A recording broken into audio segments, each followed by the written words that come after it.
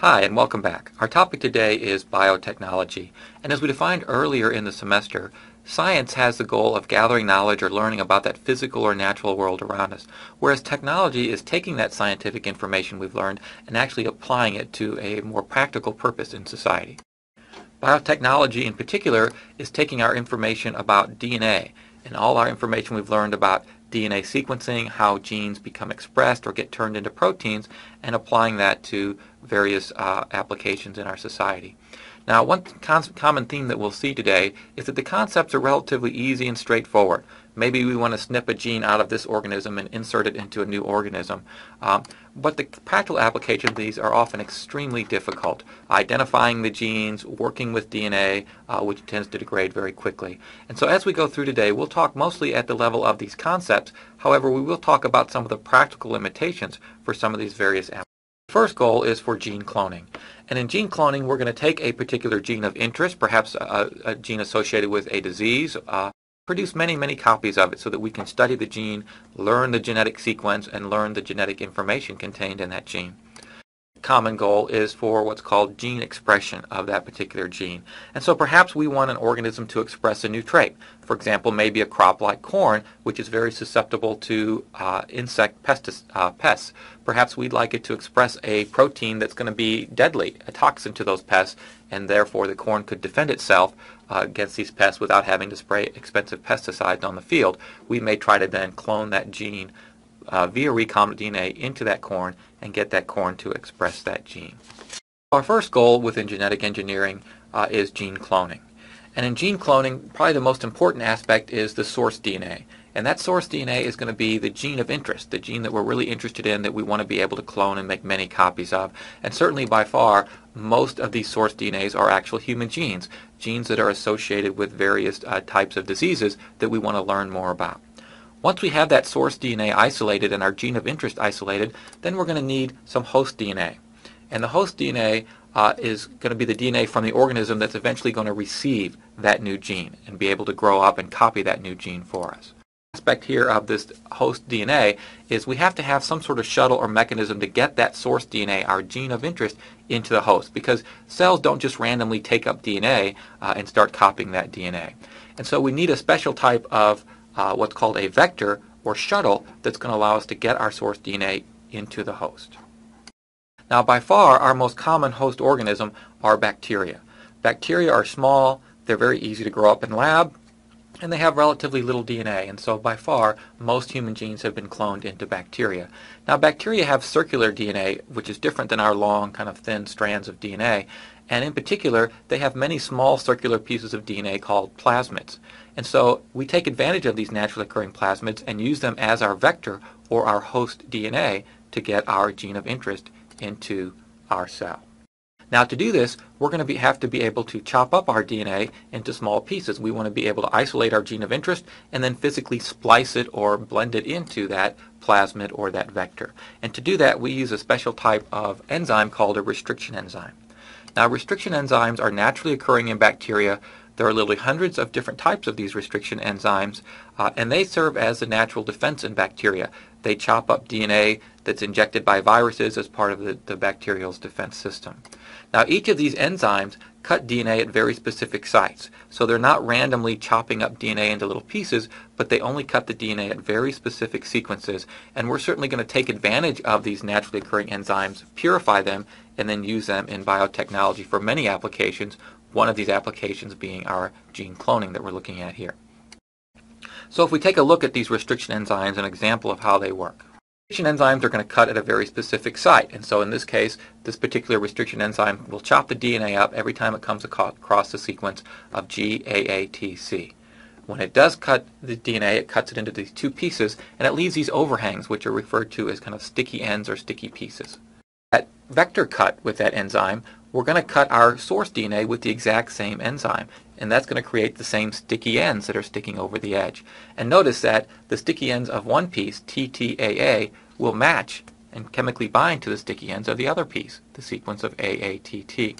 And so we're going to add these together, and we're going to add some enzymes that are going to cause this DNA to be spliced together, and this is going to allow us to combine our host DNA and our vector DNA. Now, to get our gene cloned, to get many copies of our gene clone, the first thing we're going to do is create this piece of recombinant DNA, this piece of DNA made up from DNA from our two different species. And so we're going to take DNA from bacteria, this plasmid DNA, and we're going to take DNA, again, typically from an animal source like a human, and we're going to chop it up with our restriction enzyme. Once they're chopped up, then we're going to mix those two pieces together and we're going to splice them together such that now we have our plasmid from our bacteria, but it has our human gene spliced within it. And that piece of DNA then is referred to as recombinant DNA because it has human and bacterial DNA all spliced together. Once we have recombinant DNA, then we need to get our recombinant DNA into our host cell. And we're going to allow our host cell then to do the work for us of our kind of genetic engineering. And so we're going to take our piece of plasmid there, our recombinant DNA, and we're going to get it to be taken in by the bacteria. And this can often be done by a series of hot and cold shocks to the bacteria, which make the bacterial membrane loose, which allows it then to suck up or take in that plasmid or that DNA. Now, once we've got our recombinant DNA in a bacteria cell, then we're good to go, because then every time this bacteria cell divides, it's going to copy its DNA first, and that is now going to include our DNA that we've inserted. And so by tomorrow morning, if I've got my DNA into a bacteria cell, I'll have hundreds, if not thousands, of cells with that gene in it, and they'll keep replicating over and over and over again. So within a few days, we'll have millions of copies of my gene, so we have cloned our gene. Now, once we've cloned our gene, a typical second application to genetic engineering is to get an organism to express the trait, to make an organism produce a protein that maybe is not normally found in that species. And so once we've got our gene into our bacteria, we need to be able to turn that gene on, to get that bacteria to turn that DNA into RNA into protein and express that. And certainly many uses are done through this genetic engineering and this expression of these genes. Some human genes are used to make human proteins for medical treatments. Others are used for dyes, like for blue jeans, for example. The indigo dye is produced by bacteria that was cloned from a plant cell originally. And in fact, here's a chart looking at some common genetic engineering and recombinant DNA sources. And as we can see here, again, lots of human examples for medical treatment. Human insulin was the first human gene to be cloned. We see growth hormone. Several others here. Notice that the bulk of these hosts are bacteria, the E. coli, the Serratia, and so on. And so typically, because bacteria are easy to use, they make a good host. They're typically what we're going to use to grow these proteins in. However, some proteins are extremely large, and they're too large for the bacteria cell to make. So for those proteins, they have to be cloned into a larger cell like a mammalian cell. So for example, if we look at the chart, factor VIII, which is a blood clotting factor needed to treat hemophilia, is a very large protein, and so that gene has been cloned into mammalian cells, and in particular into sheep, so that sheep produce this factor VIII in their milk. Their milk can be harvested every day. We can purify out that factor VIII protein and use that for treatment for hemophilia. Another common application to biotechnology and genetic engineering is to genetically modify multicellular organisms, and so that's our second application. And in this case, we would take a multicellular organism, like an animal or a plant, and clone our recombinant DNA into that larger organism. Now, obviously, this is going to be much more difficult than working with bacteria. There are a lot more practical limitations here. Multicellular organisms have a nucleus. Our cells have a lot more DNA than bacteria. And not only that, but in a bacteria cell, if we get our DNA into one cell, we've done our job. But for these multicellular organisms, we're made up of over 1 trillion cells, so getting a DNA into one cell doesn't really do much. We need to get our DNA into most of the cells of an organism to get it to express the trait. Now, by and large, most of these genetically modified organisms are either crops or livestock.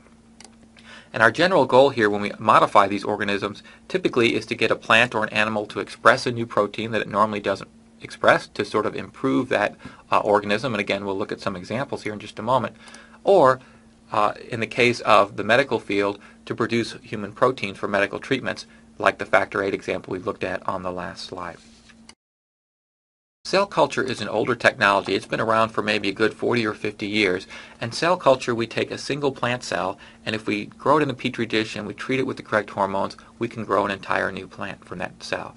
And again, this has been around for a very long time, this idea of growing these cells, treating them with the hormones so that some of the cells in the petri dish will develop into roots, some into stems and leaves, and we can grow this entire new plant. And if you've gone to the florist and you're kind of look at all the roses and realize, well, why do all those roses look exactly the same? The answer is they've all been cloned from each other. That someone developed this particular species or variety of rose, they chopped it up into a million little bits of rose, and then they're going to clone all those little bits through cell culture so that they all look the same and they get that uniform flower, that uniform color and blossom. And the same thing is true at nurseries. If you're looking at all the shrubs or various trees that we see, they've all been cloned through cell culture. Now, what's new here is we're going to take this older cell culture technology and utilize it for our genetic engineering. And so when we have a plant cell that we've injected our source DNA into with a viral vector, then we can take that cell and we can grow a whole new plant through cell culture, and every cell in that plant then is going to contain that gene of interest. In terms of applications here, you might be asking, well, what are we going to do with these genetically modified plants? One major area where we see a lot of research is to increase the nutritional value of various crops. Crops certainly have many nutrients for us, but oftentimes specific crops may be lacking particular nutrients, which may then lead to particular disorders within humans. An example of that is a project looking at what's called golden rice. Now, we know about a third of the world's population eats rice as a major staple of their diet. And if you're going to eat one thing in your diet, rice is a pretty good choice. It's got lots of nutrients, lots of calories. However, the one main ingredient that's missing in rice is vitamin A.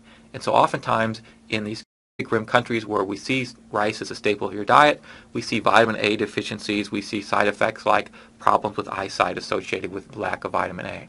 So the idea is, what if we can add vitamin A into rice so that it would provide all the nutrients necessary?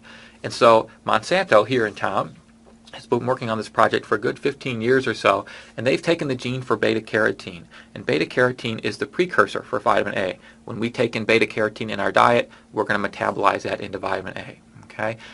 It's beta-carotene that's in carrots, and that's why Mom told you that carrots are good for your eyes. And in fact, beta-carotene has an orange or a gold color. So when beta-carotene has been cloned into rice, it turns the rice this orange or this golden color. And we can see in the picture here pretty clearly the normal white rice versus the modified golden rice containing beta-carotene. Okay?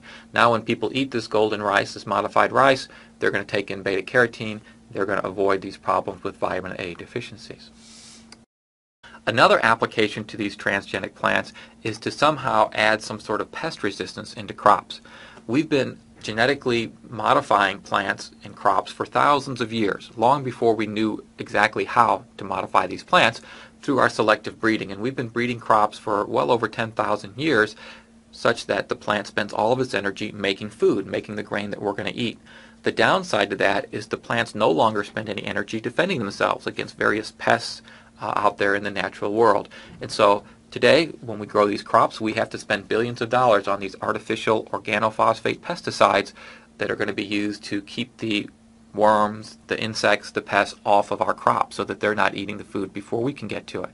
Certainly that leads to not only high cost of food, but an awful lot of pollution that's going to end up in our water table, and we've certainly seen that through the years. So the basic idea here is, what if we can add genes into the crop that are going to make it resistant to these pests, that are going to either make it taste bad or make it even be poisonous for various pests. Okay? And an example of that is a series of genes from the bacterial species called Bacillus thuringiensis.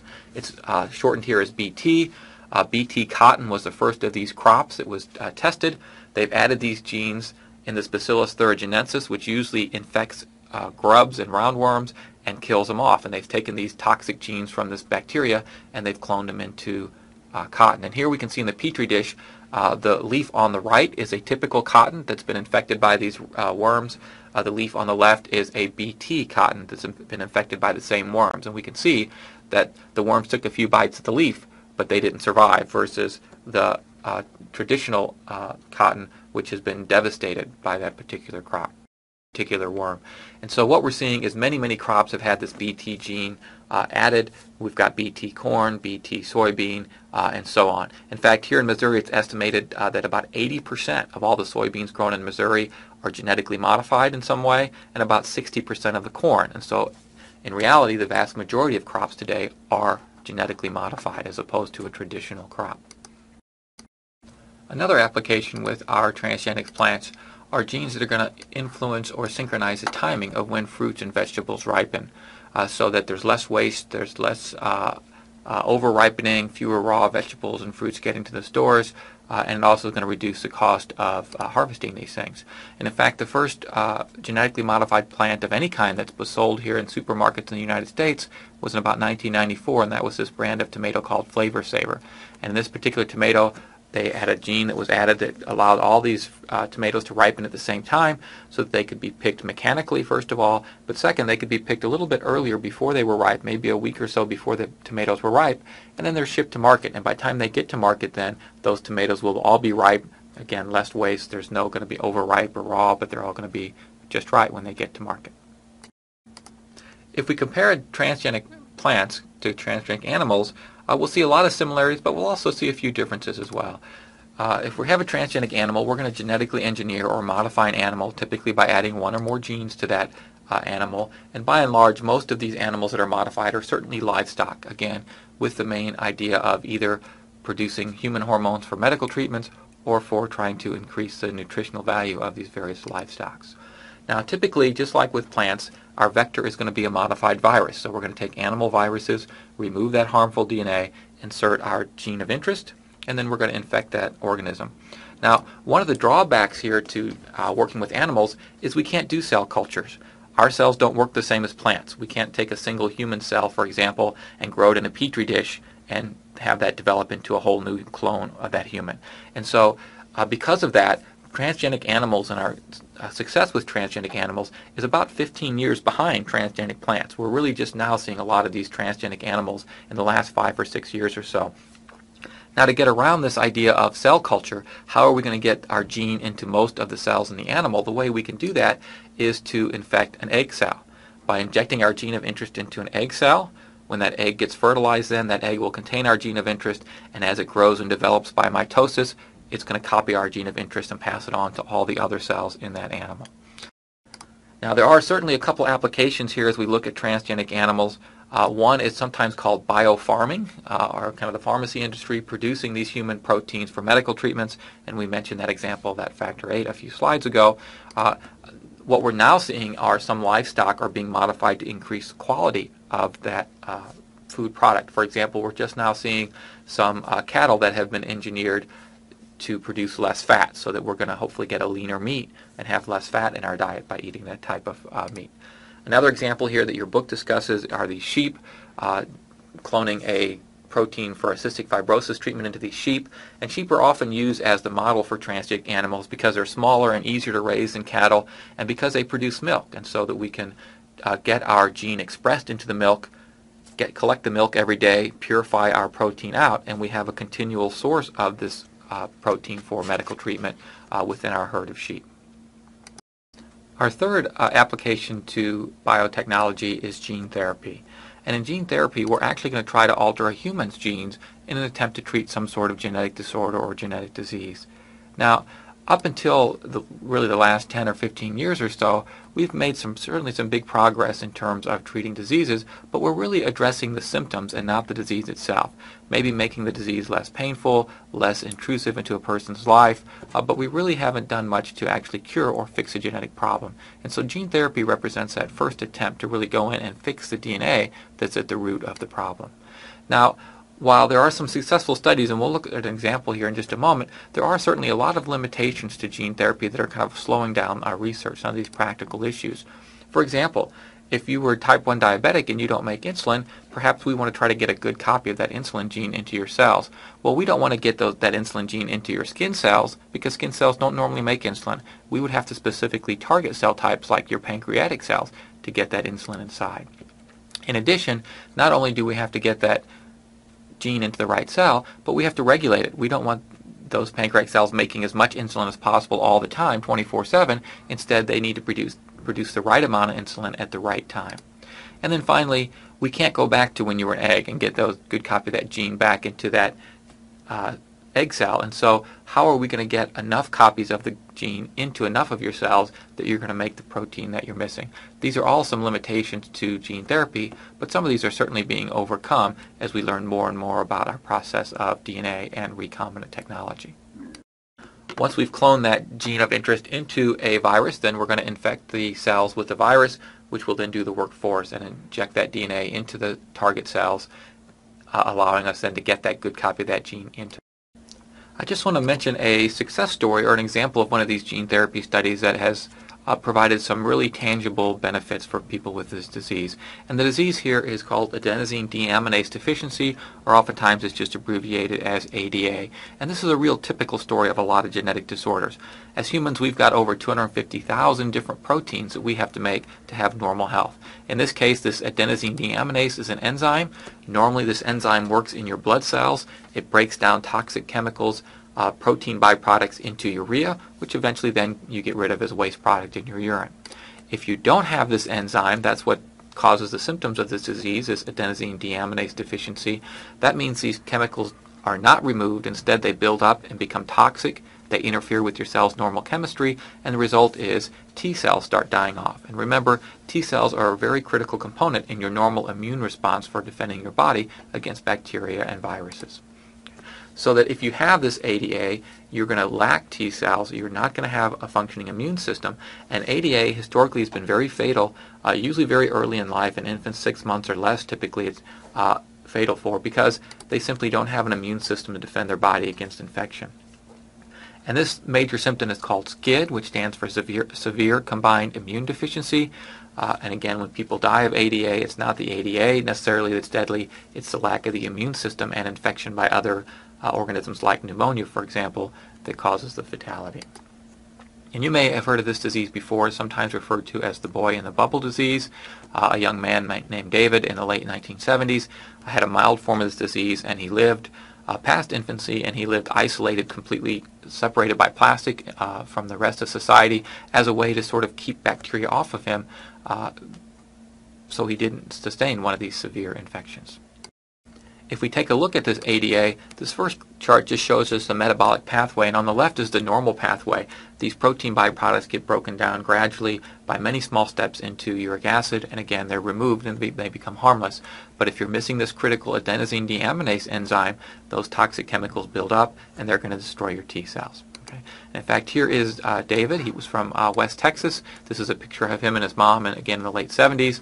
Unfortunately, David passed away when he was 12 years old. He was getting a bone marrow transplant in an attempt to try to cure or fix the disease, and unfortunately he got an infection and did not survive. So let's look at the treatment history of ADA and then how gene therapy has changed the basic treatment. Up until, again, the early 80s, the only treatment was to isolate the patient, and most patients didn't survive past the first year or so after birth because of infection. And David had a relatively mild form, so it was unusual for someone with ADA to live as long as David lived. By the mid-1980s, though, they had isolated this adenosine deaminase, and they realized that's the protein that's missing, that's the cause of all these symptoms with the immune system. So because adenosine deaminase is derived from blood cells, a good source of blood is a slaughterhouse. And so doctors went to slaughterhouses, they collected large amounts of cattle blood, and they purified cattle adenosine deaminase enzyme. And they used that as an experimental treatment. And sure enough, they saw that when people with ADA got treated with this cattle adenosine deaminase, the enzyme survived in their system and started to function, started to actually break down these toxins, and the toxin levels went down and T cells started to survive. Now, these enzymes don't last long, and this is a shot that these patients had to receive several times a day, every day. By the late 80s, early 90s, doctors had isolated the gene in our cells that codes for this adenosine deaminase protein.